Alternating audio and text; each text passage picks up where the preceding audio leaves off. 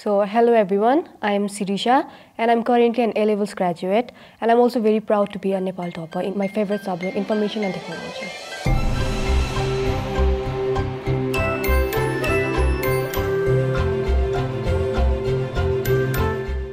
One thing that I enjoyed the most has to be me solving the past papers.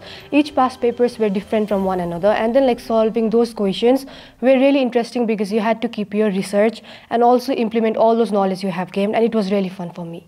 What do you think are your aspirations and your goals in the future?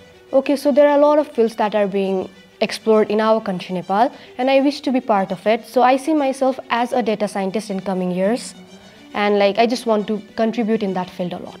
How do you think studying A-levels has helped you so far? Okay, so A-levels actually made me meet with my life goal.